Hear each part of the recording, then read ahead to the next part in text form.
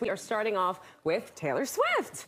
Jacqueline is our resident Swiftie. She's been listening to this album all morning long, and she is in the newsroom with everything that you need to know, whether you're a diehard fan or just a casual listener, or you just like to know what's going on in pop culture. So, Jacqueline, I know you took some time to... Did you get through all 31 songs this morning? You know what? I think I only have like a handful of them left. Surprisingly, I was able to get through most of them. I don't know whether to be embarrassed or embrace my new title as resident Swiftie, but nonetheless, the first thing you need to know about the Tortured Poets Department is that it is not one album, but two. This was huge news this morning. Part 1 dropped right at midnight as expected, but then at 2 a.m., Swift shocked her fans by announcing that it was actually a double album. So we are talking 31 songs here in all, a 2-hour runtime. The first single is called Fortnite. It features a collaboration with Post Malone.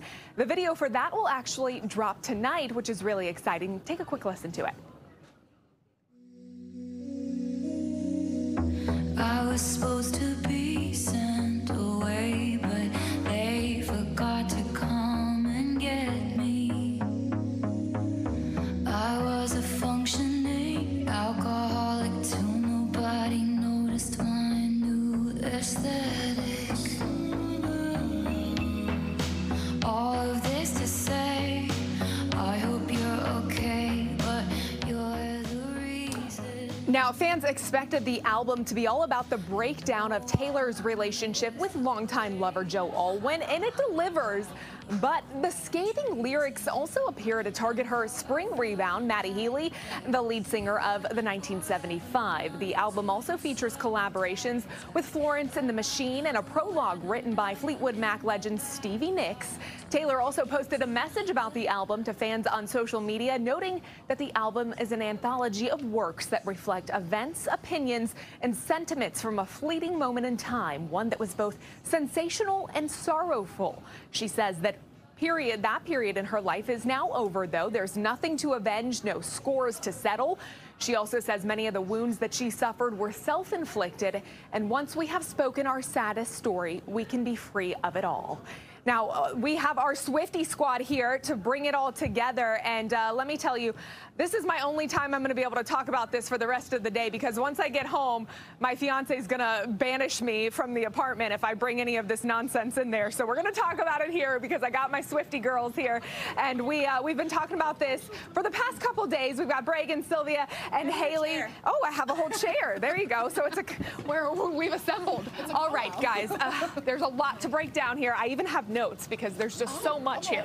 Okay, who wants to talk a little bit about the surprisal of the amount of songs for Joe versus Maddie Healy? Here we were thinking this was a Joe album, and then there's a lot of digs at Maddie Healy as well. Who wants to go first? I mean, I think there's digs at him. It's mostly Joe. There is digs at him, but there's also digs at former faux friend female people. Mm-hmm. There's also digs. I'm sure there's probably a dig at John Mayer in here somewhere we haven't found yet, but it's mostly Joe. Okay.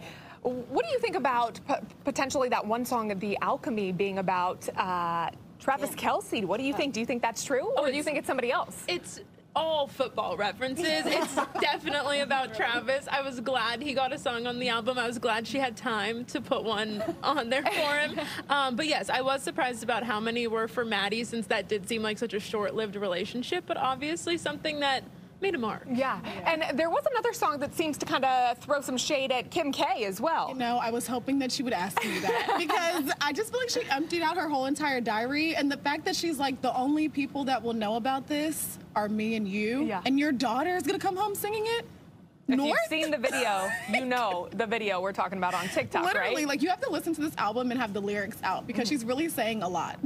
So I feel like, for me, if you're not a Swiftie, you weren't really getting some of the references throughout it, and so for us, it was glorious. But what do you think about other people, and how do you feel about the album?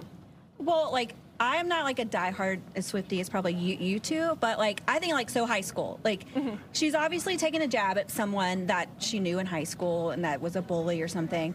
But like we all can reference that. We all can be like, oh, I had that moment, or like, oh, this was my first boyfriend in high school, and we did that. Or it's like, oh, we hung out with your friends playing Grand Theft Auto. Like, anyone can reference certain songs. There are songs where you're going to be like, I don't know what the meaning of this is. I don't understand. This girl's so heartbroken. I feel bad. But then there's other ones you can totally relate to. Can we quickly do top 3, Haley? Okay, I like Down Bad, I like So Long London, and I like, I'm trying to think, I like The Alchemy. I'll put that as number 3 right now, but that was only after one listen and only to the first of the 2 albums. We still have a lot of listening to do. What about you? Top 3? You got anything? The Tortured Poets Department, So High School. They're just very nostalgic to me. And now that I know that she's taking shots, I have to respect. Thank you, Amy. Okay, what about you? Quickly. Okay, I have a list.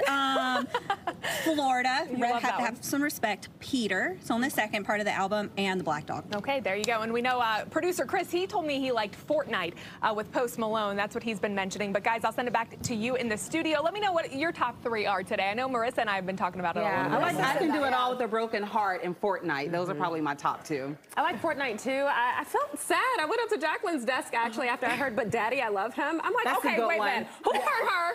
Who, what, when, where, why? Yeah, and way to go to Post Malone too. I mean, he's featured on her album as well as Beyonce's Cowboy Carter, so he's having quite the month. But as you can imagine, social media has been flooded with reactions, reviews, and some brands even jumping on the Taylor bandwagon with some sepia-tinged tweets. Duncan posted this one with the caption, "Now I'm down bad, crying at the gym," with a picture of the drop Drake. And Merriam-Webster posted a picture of a tortured poet's dictionary saying, quote, "Your department may need this." That's very cool. I really still, listen, my favorite song on the album is Bad Blood. Now, see, we're going to put you in the corner. You're in timeout after that one. It's okay, Steve. You can take the weekend to listen to her new music. Yeah. It's like, shake it off. Shake it off. I'm still there. All Too Well, Great 10-minute song. version. That was a great. I have a confession for the rest of us. Not only do I not know one song from this album, I can't name one Taylor Swift song of all time. I don't know any. And here's the thing. Here's the thing. I'm with you. If Taylor Swift found out I liked her albums, then they wouldn't be cool anymore. So it's important that I don't like her albums. It's and I'm not not for interested. you. You're cool. You're cool. You should check it out. No. Give it a listen. There's some good I don't tracks. think that she's trying to reach my audience, is what I'm trying to share with you. Oh, yeah, I understand.